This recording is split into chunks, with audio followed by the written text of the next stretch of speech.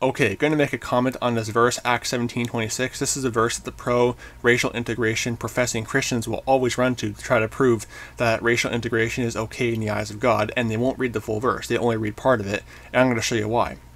So, Acts 17:26, and hath made of one blood all nations of men for to dwell on all the face of the earth. And they'll stop right there. They'll say, see, we're all of one blood.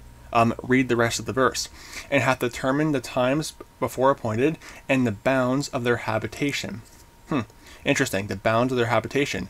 Go to Deuteronomy chapter 32, verse 7 to 8. Here's how it ties in. Deuteronomy 32, verse 7 to 8. Remember the days of old, consider the years of many generations. Ask thy father, and he will show thee thy elders, and they will tell thee. Look at verse 8. When the Most High divided to the nations their inheritance, when he separated the sons of Adam, he set the bounds of the people according to the number of the children of Israel.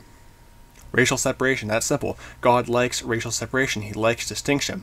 And I've said this before, the satanic agenda of racial integration is going to tie into the Antichrist government, because he's going to use racial integration to bring in the one world system. That's simple. You can't bring in the one world government if the races, kindreds are separate. I keep saying races. Kindred is a biblical term.